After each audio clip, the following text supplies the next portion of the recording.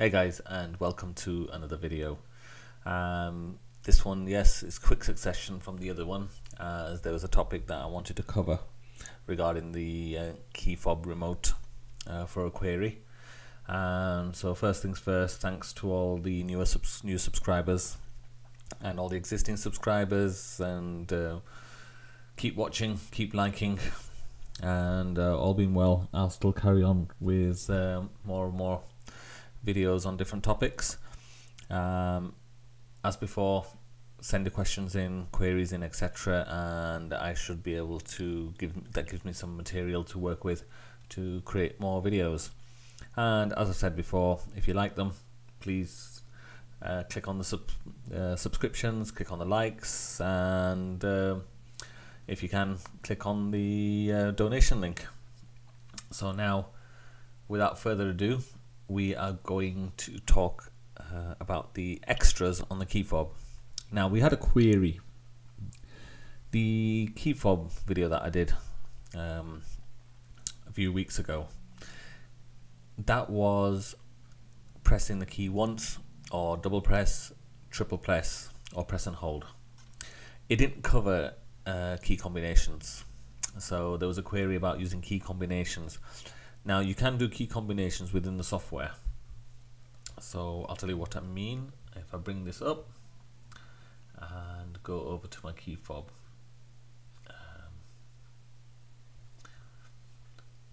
here it is. So here's my KeyFob. So as you can see, you've got the single button presses, which I've actually done as part of the scene, and then the single double. This is the press and hold option. So again, I've done it all as part of the scene, so I'm not going to bother. We'd never bother doing it in there, and we've just run it all via a scene. But here, when you can choose a sequence of up to 5 button presses, now that one would have to be done within the product itself. But the problem with that is if you're running it as part of an alarm sequence. So for example, you want to turn the alarm off using a 5 combo KeyFob press. There is a problem with that. When you've opened the door and your countdown timer has started, the Fibaro thinks it's in an alarm state. Now, because it's in an alarm state and there is no checkbox on here to say keep this scene active even while the alarm is running, it means this key combination doesn't work. So in that scenario, we're pretty much stumped. But now I believe there is another way of making this work, because now I found a way of actually putting this key combo as actually part of a scene. If we run it as part of a scene, it means it will work, providing we've done the checkbox. So let's create a combo. So click on the Advanced tab, and sorry, I don't know that. And go down to my leave all that alone because they're all set. So actually, it's on general. I forgot. Let's create a combination. So I'm going to create a combo of, say, square, circle, square, circle as one combination. Okay, press close, because if you remember, we have to press the 2 wake up buttons for it to save it. So just press that, saved, and let's just refresh the page. There we are. That's my one combination done. Now let's do another combo. We'll do X, triangle, add sequence, close that, and let's press the 2 wake up buttons again, and it's done the same thing. So let's refresh again. So now we have 2 combos here: square, circle, and then triangle, sorry, X, triangle, X, triangle. So these are my 2 key combinations. We know from when I was playing with the software, this is called a key 7. So we've got 6 buttons on there, and with a combination, in fact it's probably easy if I bring up the scene to explain it. So let's run my here it is, KeyFob scenes. Now when we first did this, we did the scenes, didn't we? And here it is. So key ID is 1, and then the attribute was pressed. Key ID 1, attribute press 2, press 3, etc. So those are the, and then you've got the key ID 2, and then you've got the pressed, double press, triple press, held down, and released. But if you look on here, when I was having a look at this, and I found something interesting. So Fibaro KeyFob. If you look further down here, we actually have extra properties here for key 7 pressed, key 8, 9, 10, all the way up to 12. So I tried experimenting, and basically the first key combination that I've done in there is my key 7. The second combination I've created is my key 8. So if I created another 4 more, I'd have 9, 10, 11 and 12. I've not gone any further. I've only done 2 just for play around, so I've not actually tested. So what I might do, I'll test it. So let's go back onto here. Let's create another key combo.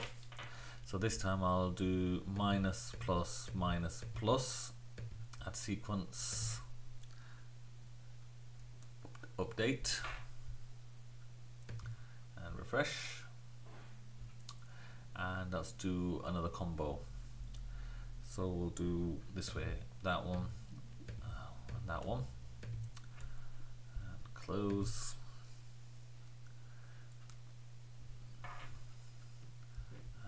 Refresh. We've got 1, 2, 3, 4. Oh, that's all it's done. Set parameter 6. Okay, let me refresh it again.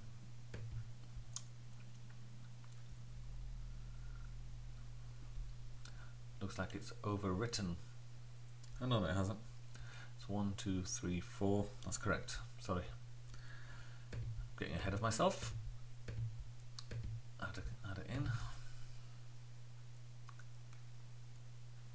Update again. So that's number 5. 1, 2, 3, 4, 5. And number 6 is, we'll do that.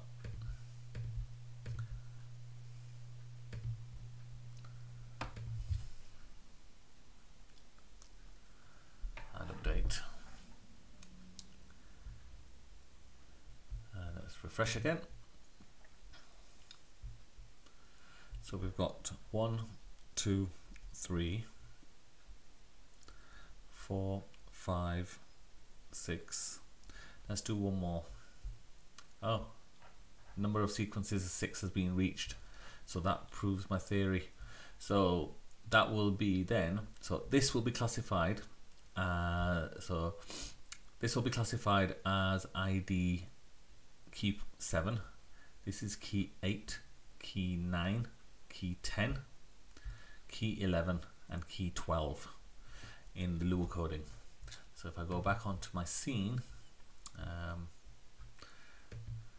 I've already created a template, KeyFob test, and here it is. So this is based on the previous template. So the I've got a JTable, so that's why I've got that line in there. So you might not need line number 9 and 11. This is where you need. So same thing as before. SA, just a local variable, is the source trigger for event and data, and then it debugs my code there. And then I've got the different codes. So I'm just going to copy this and paste it, and then I'm going to amend the numbers. So I've got 7, 8, 9, 10, 11, and 12, and then I'm going to change the debug codes accordingly. So what I'll do, I'll copy this scene, I'll copy this for you all, and I'll actually put it as part of the download package, so you can just use this as an example. The other thing you need to amend is here. This is the scene ID, sorry, the central scene event. So it only we need it to be triggered by the various different triggers. So we'll start off with 7, 8, 9, 10, 11 and 12. So we've got the 6 triggers here from key press 7 to 12.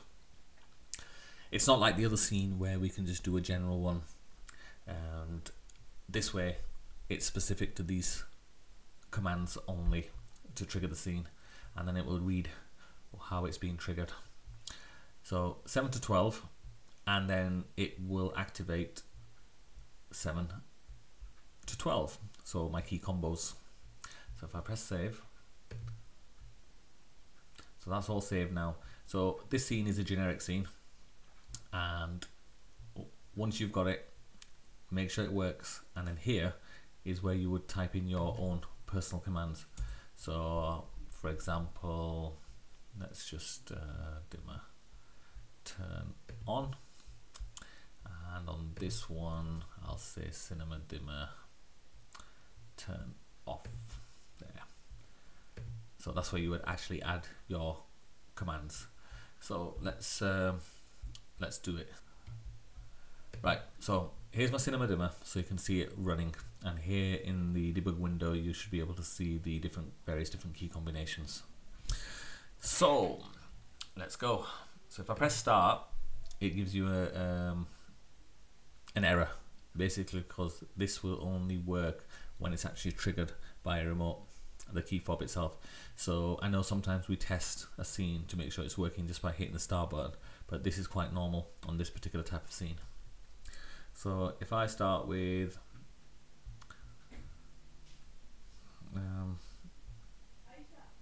square circle, square circle, there we are. So we've got the, oh, we don't need this part in, so let's clear that line. That just gives the, I think it's adjacent table it gives, so that's why it does that. So as you can see, my dimmer has now actually turned on. So my second combo was, so let's do it again.